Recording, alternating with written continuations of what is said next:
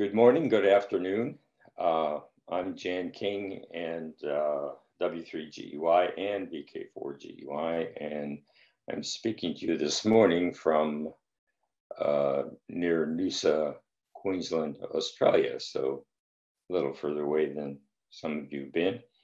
And today I wanted to talk about future projects and fun we can do with millimeter wave communications, and particularly when I say millimeter wave, I'm referring to frequency bands really between about 10 and about 50 gigahertz, because those are the practical bands that we can do. I realize some of us in the audience have actually been wandering around up as high as 100 gigahertz. But we're particularly going to focus on 3 ITU bands that the amateur radio service and the amateur satellite service have allocated to them. And I think they're ones that we should start really working on and having fun with as soon as possible. So I apologize for not being able to be live on this, but just the way we have to do it these days, I guess. So future fun with millimeter wave communications. So the 2 services, amateur radio service and amateur satellite service, and they're considered to be kind of the same thing, but in 2 different regimes.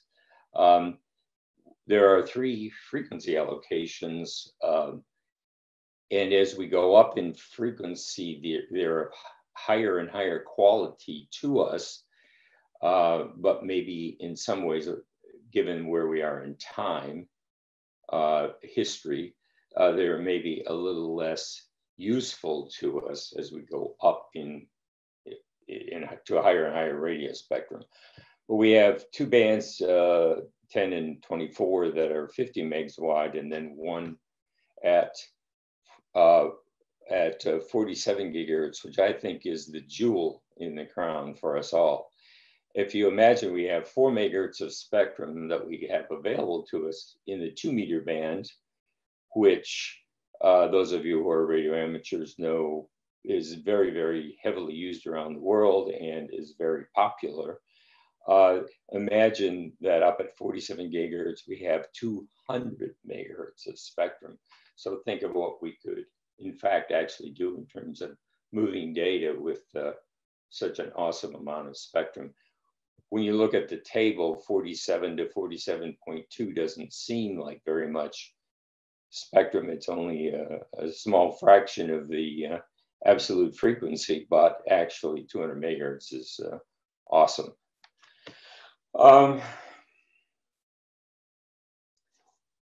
important thing to point out is we now have, while one of the reasons we haven't been using these bands in larger numbers of people is because only specialists who are really very excited about using microwave communications have ventured into the process here, because working with equipment is a lot harder to do and it hasn't been readily available. But now it really is quite available, and it's getting more so. And for one particular reason, which I realize I wanted to talk more about in this talk than I have planned to, is that we should all, in some ways, perhaps we don't think of cellular radio as cellular telephony as our best friend, but actually in terms of the technology that's being generated, 5G cellular technology is our best friend, because all these devices around the world are becoming available because of the investment in those frequency bands. But I wanted to talk about the characteristics of these bands too, and point out that the similarities between the higher, particularly the 24 and 47 gigahertz band, may be more like HF communications than you've been thinking in the past. On these low frequencies, we've always had the vagaries of what's happening with the ionospheric layers.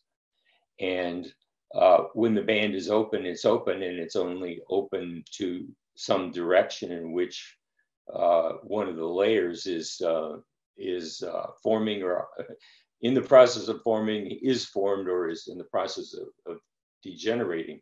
So we go with those vagaries, and it's part of the fun. So it's the ionosphere that rules at HF, whereas at SHFs, or millimeter wave, depending on how you'd like to talk about it, the atmosphere rules, and particularly the weather rules, and particularly in most of the bands we're talking about today, it's rain or water that causes the problem and the fun. And so water from the atmosphere absorbs RF. It does it somewhat selectively due to the quantum mechanics of the various molecules of nitrogen, oxygen, and water, carbon dioxide that exist within the atmosphere.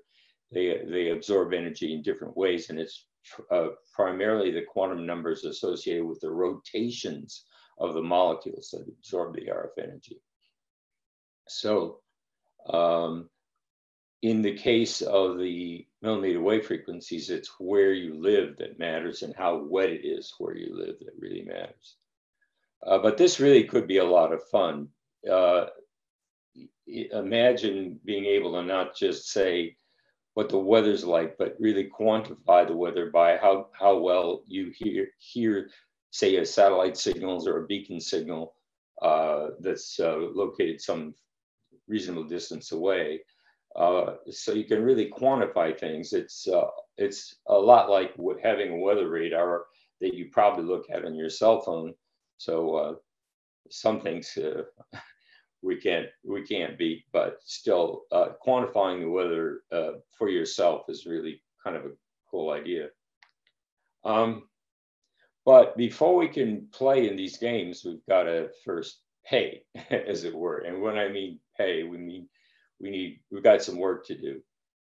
We need to figure out how we're going to share the radio spectrum with others, and we'll talk about that in the next few slides. But we also need to do a bit of research. So how can we share with other services at 10 and 24 gigahertz is particularly important, because those two bands are going to be the most important ones to start with, and then we'll phase into 47. I would forecast because that's a little bit harder because of the high propagation losses, excess path losses that you get. We need to determine of these three bands, which we're going to have at our disposal, what should be used for an uplink and a downlink if we're using satellites.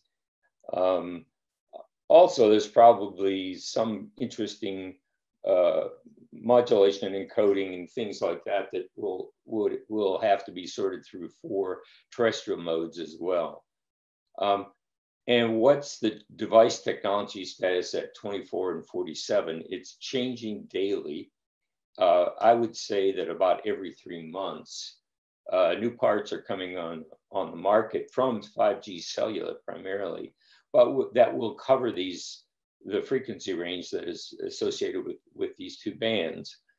And gallium nitride in particular as a power technology is increasing so fast that we will be at several watts of power by the time we get into this very far.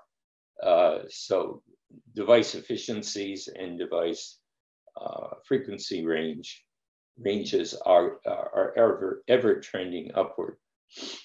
The other thing is how bad are the XF path losses at 24 and 47 gigahertz, and we're going to talk about that a bit, but we still need to characterize that on a local level. So wherever you're located, you'll need to know, and you will learn about that. It's the basic thing you'll be a lot smarter about is the excess path loss on these two frequency bands once you get a rig that would be able to support those frequencies.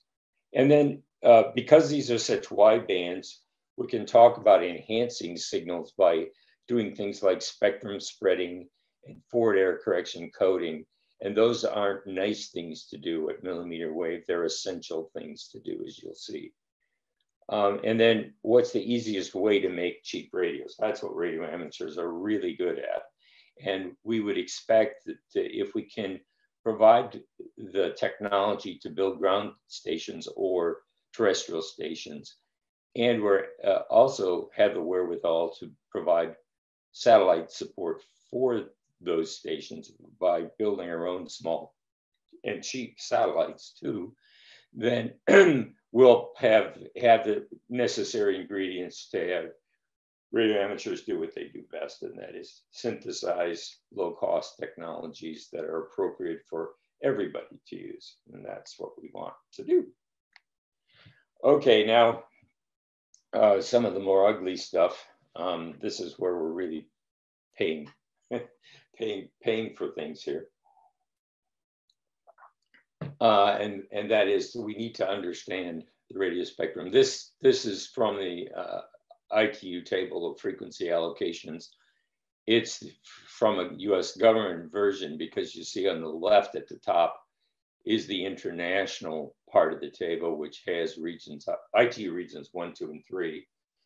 And what we see is that what the US is doing with that, and there's, you may know the US uniquely has both a government and a non-government side, each controlled by a separate agency. The federal government's controlled by the NTIA, and the non-federal part, like us, is controlled by, of course, the FCC.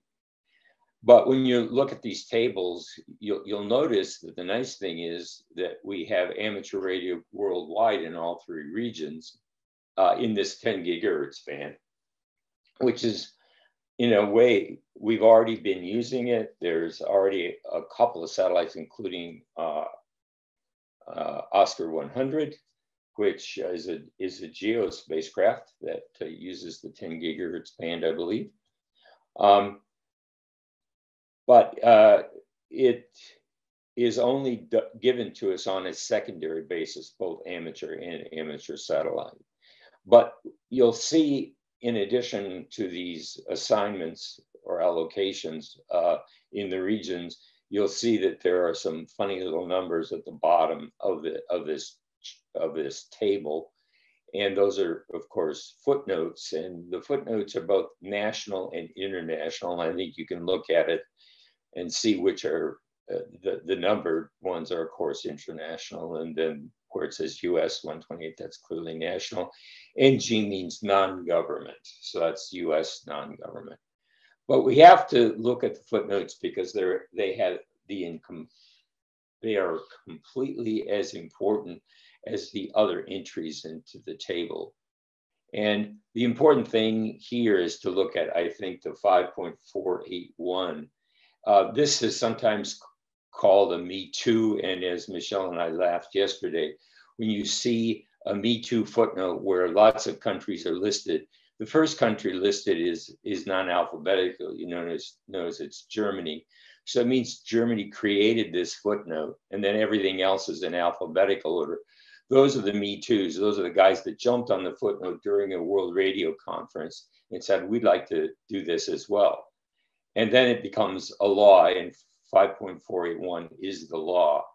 And what you'll notice here, I underlined the last part because it says that this spectrum is allocated to these countries for fixed and mobile use. Now that's pretty broad, and it means it's pretty intense telecommunication services. The mobile could even be cellular, although I don't think this band is used anywhere in the world for cellular. It's some kind of mobile service, and it's on a primary basis.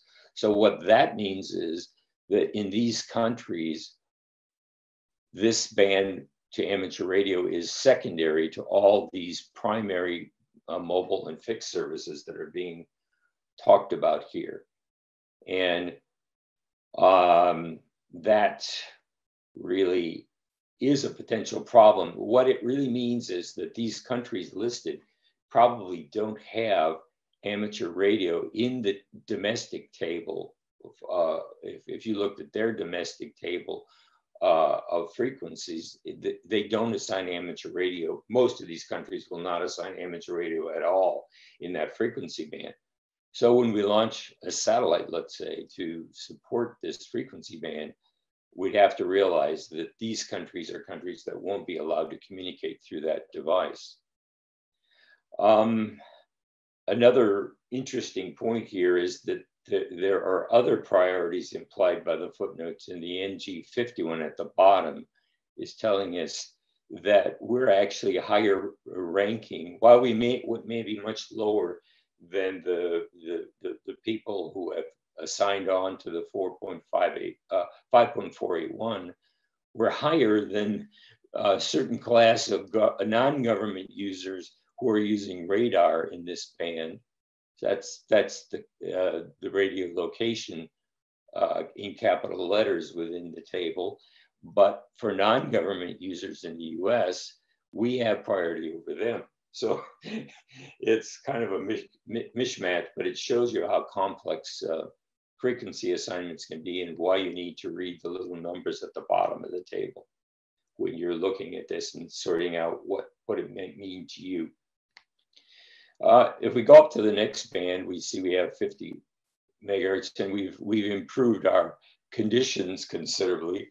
We're now co-primary with ourselves, meaning amateur and amateur satellites share the band. And if you just look at this, it looks like, we're the only people in the band, except there's that funny little number at the bottom again. So we have to go look up 5.150. And when we do, we see that a bunch of bands are influenced, including this one, by the fact that those are also set aside for industrial, scientific, and medical. Forget about that terminology and just think Wi-Fi and Bluetooth and anything else that makes a lot of racket in the 2 gigahertz band. You'll see that our S-band frequency, 2400 to 2417 is us, is within that 2500 band. And of course, we know what's happening in that frequency band. It is full to the brim with Wi-Fi, and everybody everywhere is using it for connecting their computer to devices all around the house. So 24 gig could become like that. And if that's the case, then we can say that for long range use terrestrially and satellite use, we want to be away from population centers when we set up our stations, if possible. And if not possible, expect to find little holes in the band you can use, because once this gets going, it's going to suffer the same fate that our current S-band allocation has for amateur radios use. And then there was another footnote that was also in the US part, and this one is also important in the 2400 gig band, and it defines a rationale for how we might use the band and in what direction we might use the band. And also, this comment applies to the prior comments about the fact that we're using it we'll be using it for Wi-Fi and other very short range but intense use telecommunications. So with this footnote, we see that we have to protect the adjacent frequency band from that the radio astronomers will be using. And they're putting a footnote in there to remind us. They put lots of reminder footnotes in the ITU table of allocations, and the radio astronomers are very good at that. So the best way for us to protect radio astronomy would be if, when we're transmitting, we don't transmit with something that's up in the air, like an aircraft or balloon or a spacecraft, because that causes radio astronomers, of course, a lot more difficulty if they're trying to discriminate between something that's up in the sky, which is their home after all their antennas are pointed up in the sky. So it's better if we were to transmit from the ground, where there's lots of things that absorb signals on the ground, and good chance we're going to be far away from a radio astronomy site, whereas a satellite is going to be a lot of the time in view of radio astronomy sites. This is all saying that between those two footnotes, it's best if we use this band as an uplink band, because we'll cause the radio astronomers less grief. And also the interference that we might receive from something like Wi-Fi stations won't matter. The spacecraft can see the sum of all the Wi-Fi users, but it's easier to make use of it by just overwhelming the signal from all the Wi-Fis up at the satellite than it would be to use it as a downlink. So this is naturally, these footnotes are telling us, like a big red flag, this band should be an uplink band. And then there's the jewel in the crown. It's an exclusive band at 47 to 47.2 for amateur and amateur satellite. Like I say, there's no other band like this in the radio spectrum that I know of except 2 meters, where we don't share with anyone. It's exclusive, primary, there's no footnotes. There's no sharing with anything else, anything or anyone else, and it's 200 megahertz of spectrum. But it's also a red flag to the bull, and the bull being 5G cellular in this case. Come get me. Let's realize that it's sitting there and we're not using it much, and we better start using it. Otherwise, there will be footnotes, and those footnotes will not be in our interest anymore. Okay, so we've talked about the nastiness of spectrum management here with respect to these bands. Now, I think another fun thing to look at is how are these bands different than what we've done in the past, and how we've used radio spectrum, and how we've used how we built our radios in the past. Well, the first thing to look at is for each of these frequency bands, how hard is it to actually get a signal from one point to another? I took from a list that I've been creating over a long time, the wettest and driest and most intermediate places that I can find on the Earth. And if you look in our in ITU region 2, there's probably just about no wetter place in that part of the world than New Orleans. There are wetter places in Africa, but this is pretty bad. So if you look at wet being bad in the case of the absorption of RF energy, then this is the condition, this is what you would see if you had a satellite and you were passing a signal from that satellite in either direction. You could be transmitting to it or receiving it, but it's passing through the atmosphere at an elevation angle to the Earth station, or the receiving station anyway, at 10 degrees elevation. And I'm using a 1 meter diameter dish. You notice we're only talking about the absorption here, the local excess path attenuation that we get in the signal. So you'd say, well, why does the size of the dish matter?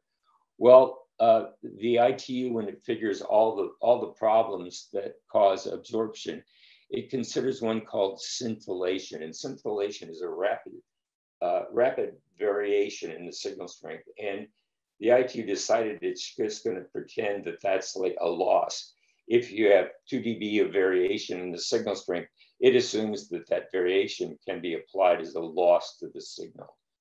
And because this variation is occurring in the atmosphere itself, the larger the collecting device that's receiving it, the bigger the aperture of the antenna, the more scintillation energy is collected. So when it calculates the amount of scintillation to add in here, so that's another point to make here, and that is that I'm using for these tables, you'll see the ITU P618 rain model.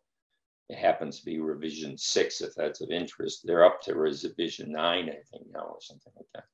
But anyway, this is from the ITU, and it calculates the effects of the atmosphere, rain, if there is any other gas absorption like carbon dioxide, it would calculate that, and scintillation losses. It also accounts for water absorption differently between clouds and just normal water suspended in the air, and then rain itself. So each of those is considered a separate category.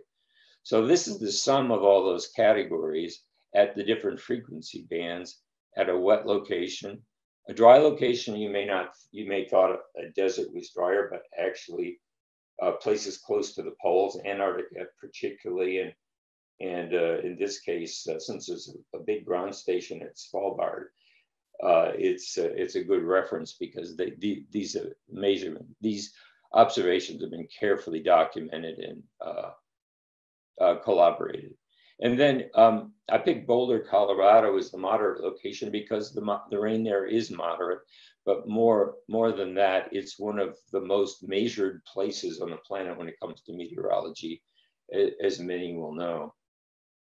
So what you see is that at 10 gigahertz, there's not too much difference. We really haven't gotten to the point where water is becoming totally substantial, but we are getting at 10 gigahertz averaged about a dB over all these locations.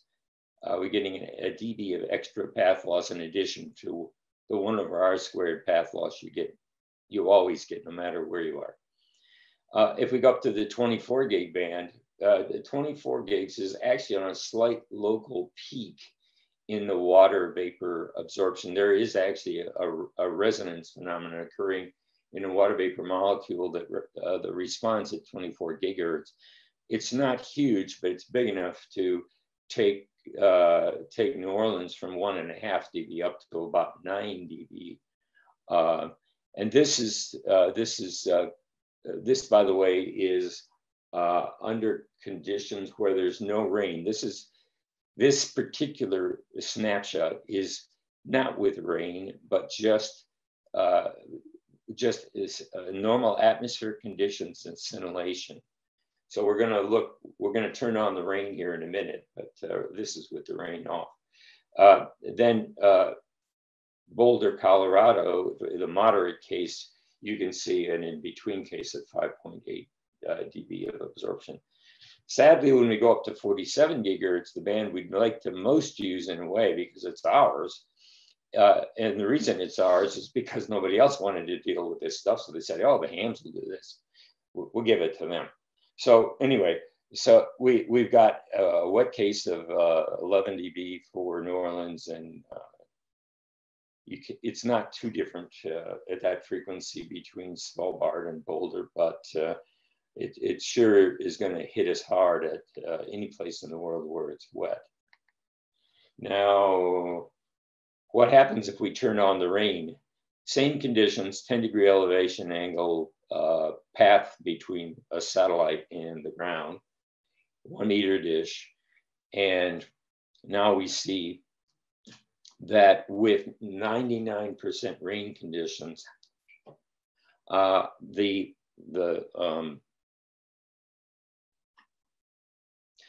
99% rain conditions, the absorption has gone up significantly at New Orleans, up to 3 dB at 10 gigs.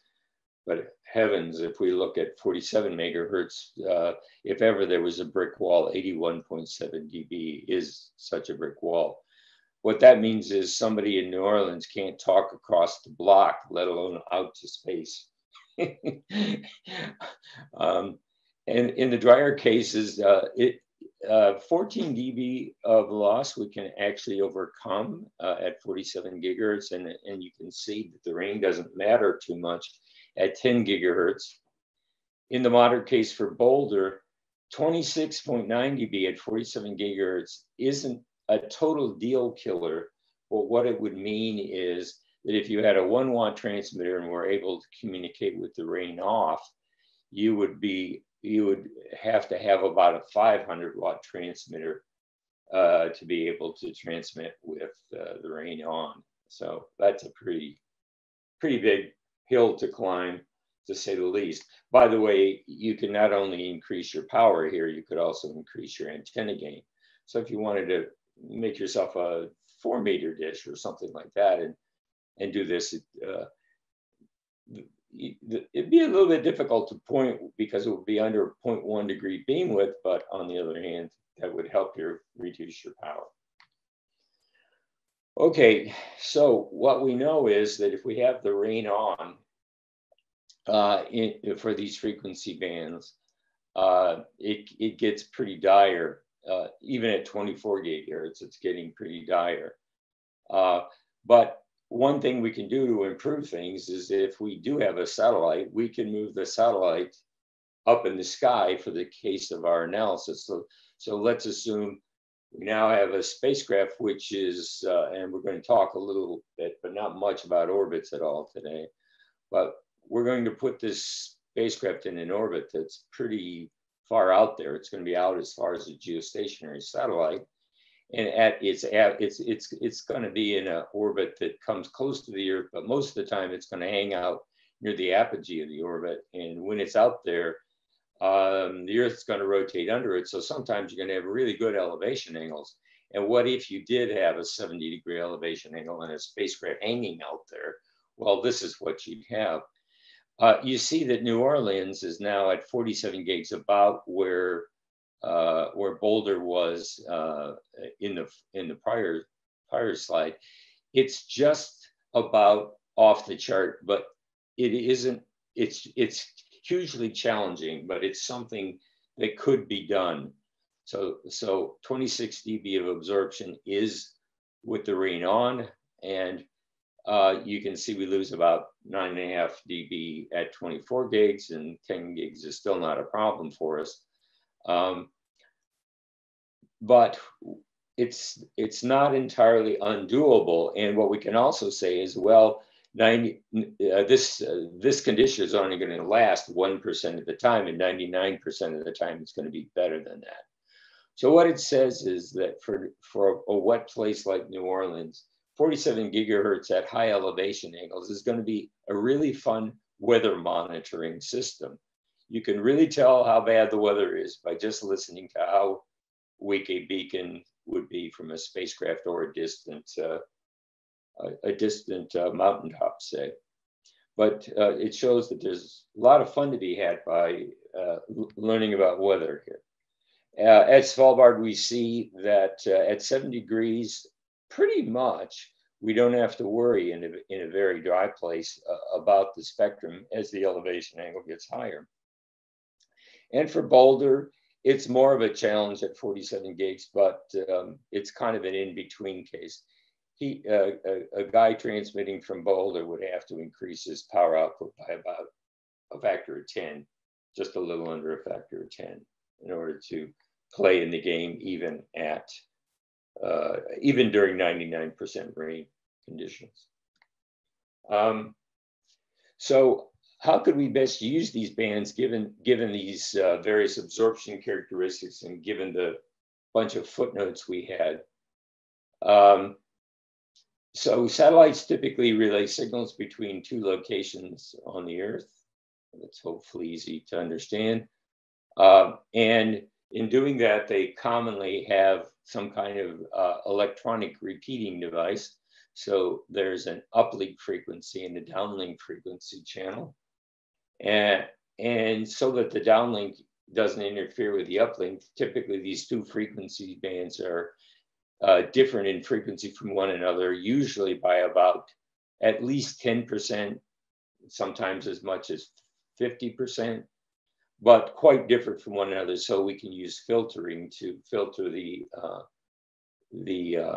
downlink signal and make sure that none of that energy gets into the uplink band, because there's probably 160, 170 dB difference between the levels of those two signals.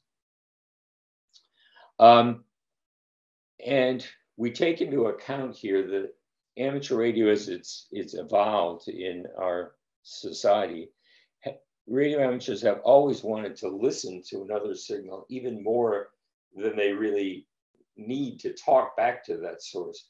So the whole idea of shortwave listening was the first case where people used to listen to signals before radio amateurs, before they became radio amateurs, got hooked on the hobby because they were listening to signals and they said, oh, I'd like to do that too.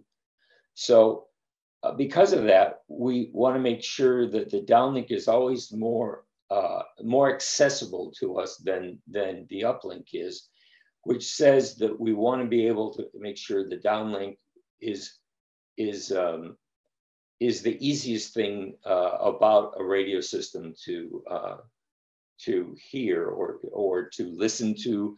Some people would say to a lot of people don't listen anymore with their ears, so we're talking about data streams.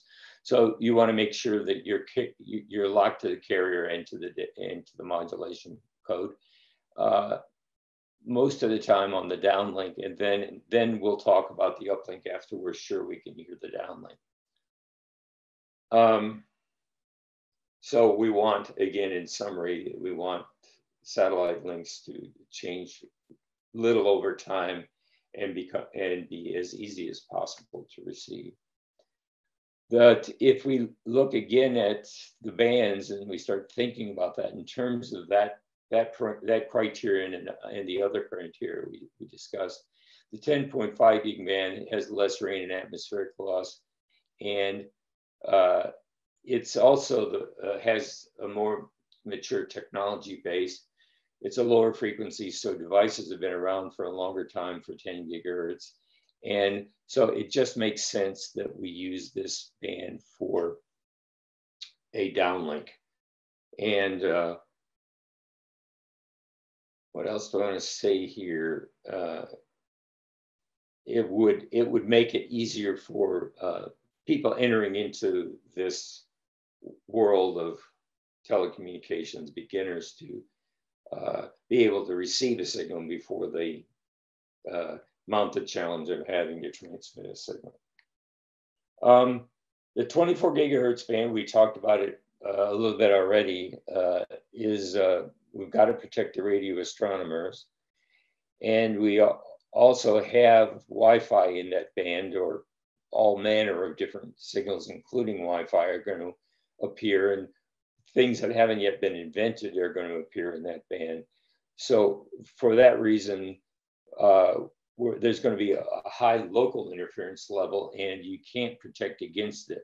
We've tried many times to make that work at S-band at 2.4 gigahertz, and we've been very unsuccessful. There's always local interference, and it can't be eliminated. It's coming in the side bands of even very directive antennas. So that all points to the fact that 24 gigs is a natural uplink band, and we should be thinking about that as we move forward, at least for satellite use. If you're using it for terrestrial use, there are problems that can't be overcome because of Wi-Fi. It probably means for terrestrial use, you're going to have to move away from places where computers are so that you can possibly communicate with somebody else. The 47 gigahertz band, while really hammered by excess path loss, is really our gem to be polished. And we don't have to share it with anybody. And so it's extremely valuable spectrum. It's so valuable. So by all rights, this means we should make it a downlink band, because if we don't have any constraints and we don't have to protect other services, go for it. We should have it high up in the sky and downlink as much power as we can. And with 200 megahertz, there's room to do anything any reasonable person would like to do. And it can experiment to your heart's content. But all the losses that exist in this frequency band, excess path losses, as we've described, mean that there's a real burden for downlinking through this, because the EIRP, effective isotropic radiated power from the satellite, is a difficult commodity to conjure up. It's hard to increase the European satellites too much because, of course, we can't generate very much power up there. And we're limited to the device efficiencies we can achieve. So it's hard to make a downlink work. And therefore, putting the burden on the ground makes a lot of sense. So it does suggest that there are arguments in favor of it being a downlink, and there are arguments in favor of it being an uplink. So that suggests maybe we should experiment with this band and try both methods and see what evolves from the process, because we all know that something like a device we never would have expected might come along and it's a game changer. Some excess equipment that is coming from, say, some big government project. We all have been involved in things where a piece of surplus equipment comes on the market, and it's just what we needed for the project we were interested in. And if enough of that equipment becomes available, then, and a lot of people could benefit from it, then that could be a game changer, and it could drive whether this band would be used for up and down.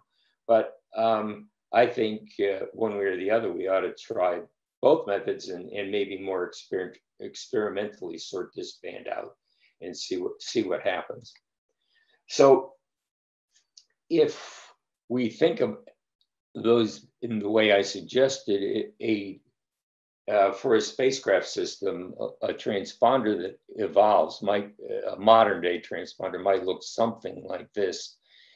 So if we want to take 24 gigahertz as being our uplink band for the reasons that have been described, then we could have a dual frequency receiver where we had a 47 gig uplink and a 24 gig. And we would probably, for a spacecraft, use something like a horn antenna.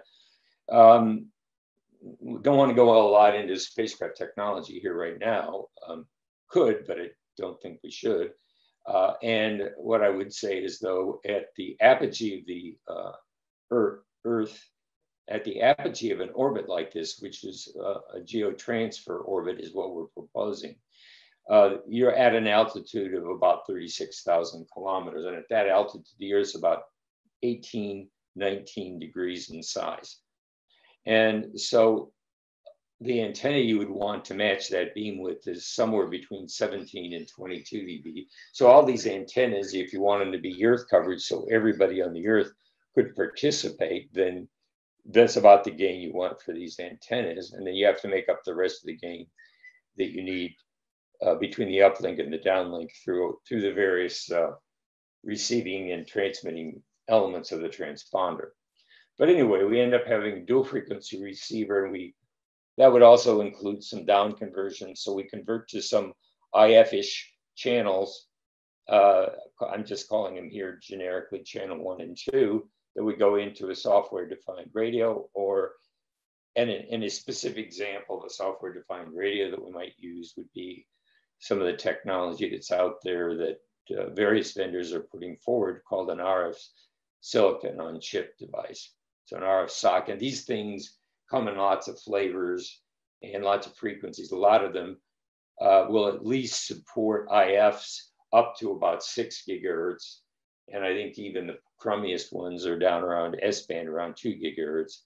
So you would have a couple of channels carrying, and each of these channels, by the way, could contain multiple users. So you might call those sub-channels. So each user might be side by side in the spectrum. You might use TDMA, you might use code division multiple access. However you do the multiple user game, it's done by this dual frequency receiver and converted to 2 data streams, channel 1 and channel 2, into the software-defined radio, amplification and demodulation, and maybe even data storage. So you might have tied to this software-defined radio a large memory where we could store seconds to hours of data. And then we might play it back through the downlinks. on channel 1 and 2. Now, the downlink situation would be that we would have a downlink at 10.5 gigahertz, as we said. And for experimental purposes, we'd also put a downlink at 47 gigahertz. Now, since we know we need a fair amount of separation between the uplink and the downlink, we already know that we might have a situation where the 47 gigahertz receive and transmit certainly can't be on the same frequency and be both on at the same time. That would be kind of bad juju.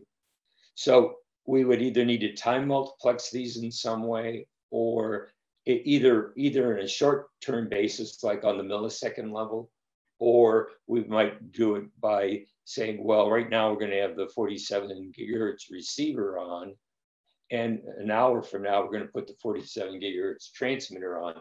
And then we'd have various modes between the uplinks and the downlinks we could support. But clearly, we couldn't have both 47 gigahertz radios on at the same time. That wouldn't work. I promised no real link budgets today. So if I promise not to give you a tutorial on link budget, and I just summarize it in pictures with as few numbers as possible, this is what I come up with. So this is what's involved, or how hard it is to come up with a transponder system like this that we might use to have a lot of fun with millimeter wave. First of all, the satellite. We talk about the whole system. This satellite would be in a GTO-like orbit, so it has a perigee down and low. Maybe we take it up a little bit, so it's up around 1,000 kilometers, 1,200 kilometers, something like that. And then the apogee goes up to this magic number, which is the geo altitude. By the way you catch a ride is to ride with GEO spacecraft, which exactly goes to this orbit already. All we'd be doing is getting off the GEO bird, or the platform attached to the GEO bird, the upper stage of the launch vehicle, and then we might have enough delta V on board our little satellite to just increase the perigee a little bit. Doesn't take much delta V to do that. The transponder, as we said, would be in, as shown here. The amount of ERP, I think you need is about 26.8. And if you realize that the gain of the antenna here is in the 20s of dB, so it gives you an idea that you need a few watts of power. I think the way I set it up was it's 10 watts of RF power on the downlink. We'll see that in a minute. And the user terminal is going to use a 1 meter dish, which I think is sort of optimum for all the fiddling around I've done with this stuff, and about a watt of power.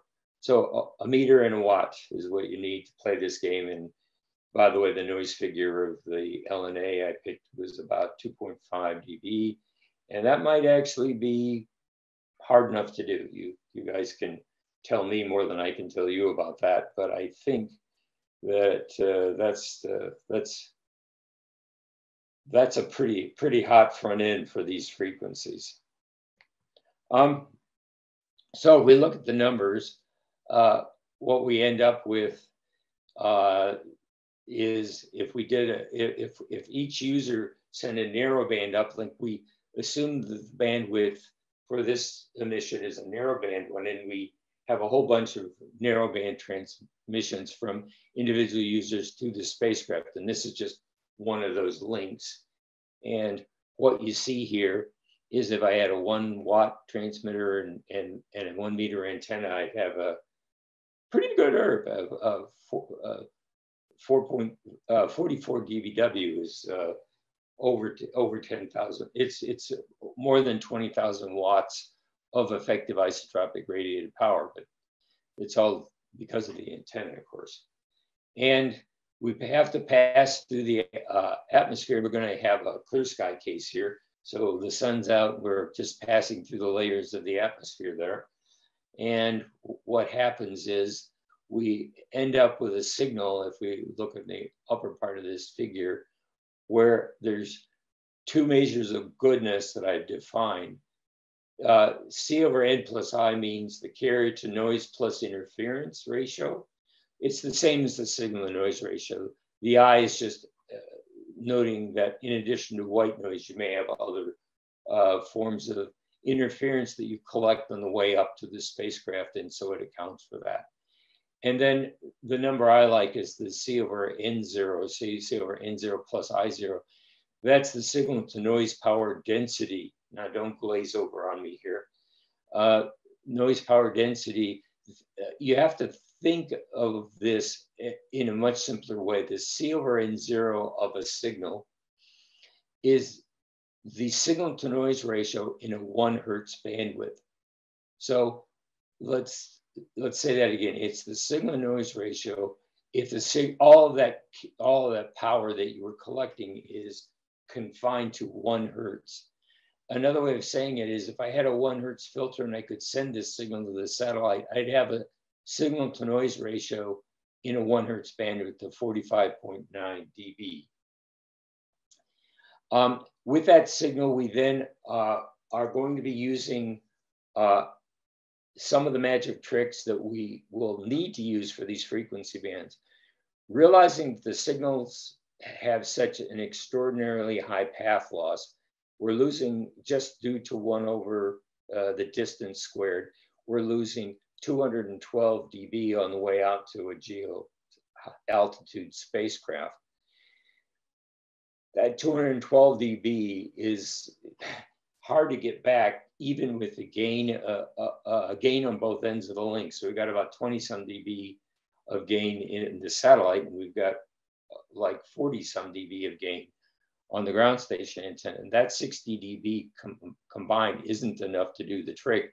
We also need to make sure that we're transmitting, we're demodulating with the best possible methodology we can. So we not only use forward error correction coding, we use forward error correction coding twice. And when we do that, the data rate we can get on this 10 kilohertz wide channel is about 15.6 kilobits per second. We use a data standard called Digital Video Broadcasting. S2X is the 2nd generation and an extension of the 2nd generation. And we're able to use a modulation type of QPSK and a coding rate of 9/10. And when we use that modulation and coding step, we're able to close the link at 15.6 kilobits per second, which is way more than you need for a voice channel and is pretty good for an awful lot of things you might like to do.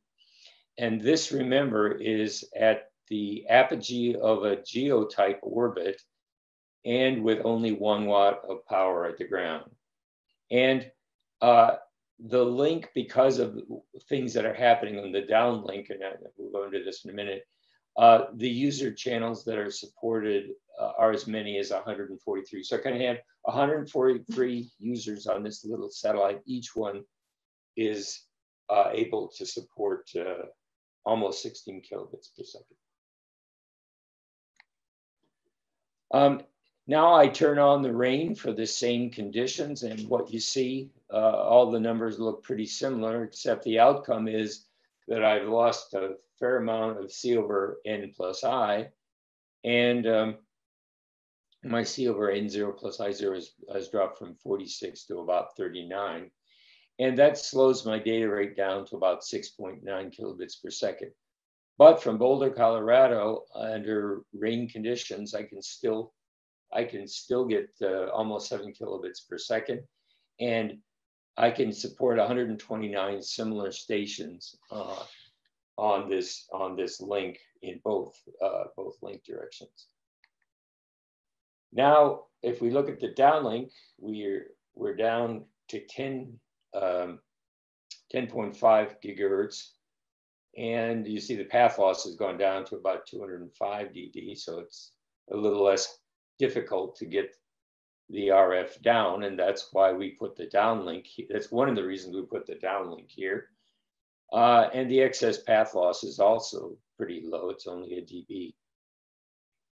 This is again for Boulder with the sun out. And in this case, the ERP is 26.8 dBW, and the power is 10 watts, and the rest of that is antenna gain, some losses. So that's already worth talking about a little bit, because 10 watts of RF power at a little satellite's not so easy, really, because it means with the efficiencies of something like gallium nitride, we need about 35 watts, 30 watts. And if we have some other radio equipment, we might need about 40 watts of RF, of DC power to support that 10 watts of RF. So that's not a totally unbelievably cheap satellite. We're probably talking the better part of $1 million for a spacecraft like that in this day and age. And you know, you might need to pay another $500,000 to get a ride. So not totally cheap, but it's what we got to do to make this happen. If we put the clouds in there, I didn't give the results here. The data rate we then achieve. Now, what we're doing is we're taking all of those users and we're providing a common downlink, which is shared by all the users. So all the users receive a wider band signal. Now, this signal is in a 1 megahertz bandwidth, and it again uses DVB-S2 and double coding, forward error correction coding. And if we do that, we get a slightly different modcode step value here, but in a wider bandwidth. So we're getting about 900 kilobits per second with all the users, and all the users have to share that data rate. So each user is put in little packets, one right after the other, within the frame of the DVB system, and you have to pick your data out from everybody else's data and throw the rest away, or you can use that data for other purposes, of course, depending on what we're doing with the system at the time. But again, 900 kilobits per second in the sun from Boulder with a modest 1 meter terminal and a noise figure of 2.5 dB. If I turn the rain on at Boulder for the downlink, the data rate slows down to about 1 modcode step, and it goes down from 899 to 808. So about a 10% reduction in data rate. And that will still support about 129. My measure of goodness here, by the way, if you're wondering, is how many users should be able to be supported by a little satellite like this. I would have said about 100, but since there are 2 people to share a communication, then that means 200 users could be supported, was my goal. And you can see this is the system. This system would support that. You see the excess path loss at 10 gigs has only gone up a little bit, up to 1.4 dB. So there wasn't that much difficulty in closing the link if we keep the downlink at 10 gigahertz, 10.5 gigahertz. So what can I do with a system like this? I tried to think of a lot of fun things we could do. So of course we can talk, text, send data files, and anything else you can pretty well imagine that's defined by roughly 10-ish kilobits per second around the world. And we can do it for many hours a day, even with one GTO type high Earth orbiting satellite that we get from reharvesting a geosatellite's launch vehicle. With 6 such satellites, which would be a goal, I guess, we have continuous global coverage, but depending on the inclination of the orbit, how its orbit was inclined to the equator of the Earth, you may have better or worse polar coverage. Obviously, higher inclination is providing better polar coverage. We could determine the real effects of rain and snow on links using these 3 bands and comparing them to one another anywhere in the world. We could play with the link parameters to adapt to the rain conditions dynamically.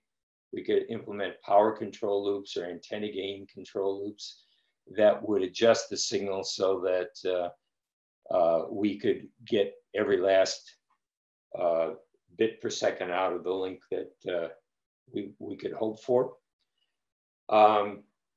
We could in particular keep track of the differences between 24 and 47 gigahertz propagation on the satellites.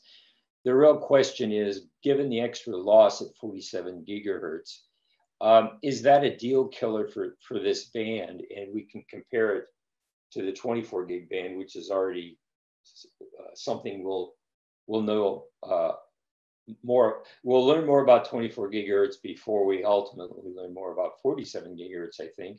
So the idea would be to see if we can compare the two and see if we can make 47 gigahertz as productive as is possible. We should also use, I'm not going to, I think Michelle and others are going to talk about DBPS2X a lot. So they'll tell you about the main features, but there is a mode called adaptive coding and modulation, where we every few milliseconds adjust the modulation and coding scheme based on the link performance that the user receives on the ground. So the user would send a signal back to the spacecraft advising whether the signal was too strong or too weak. And based on that, the modulation and coding scheme at the spacecraft could be changed.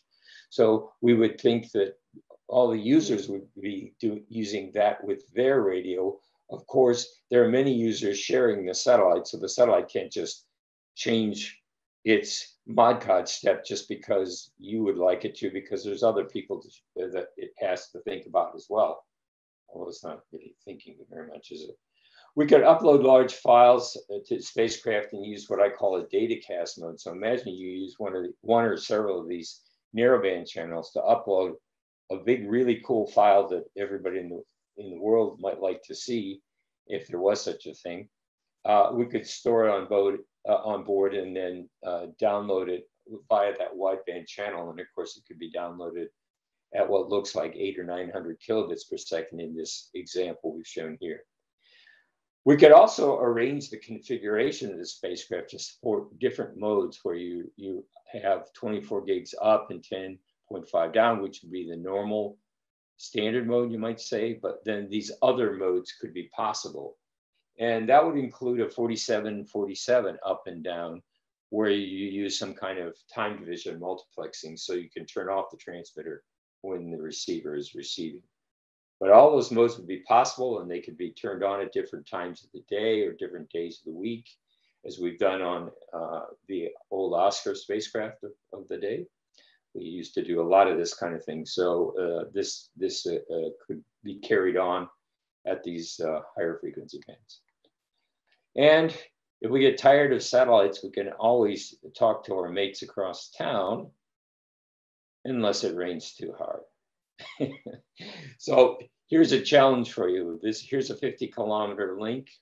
What we can see from the ITU rain model is that the path loss, well, you don't need the rain model. This is just 1 over r squared. The path loss on a 50-kilometer link would be about 160 dB at 47 gigahertz.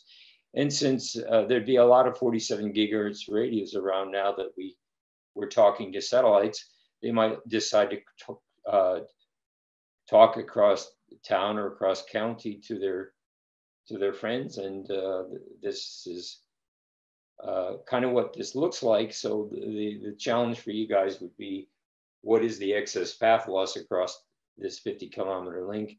And what size, is this the right size equipment to do the job? I suspect it's more than you need. You could probably use a lot smaller antennas for such a short link. Anyway, thank you for listening to this, and I hope it will inspire us to use these frequency bands mightily into the future.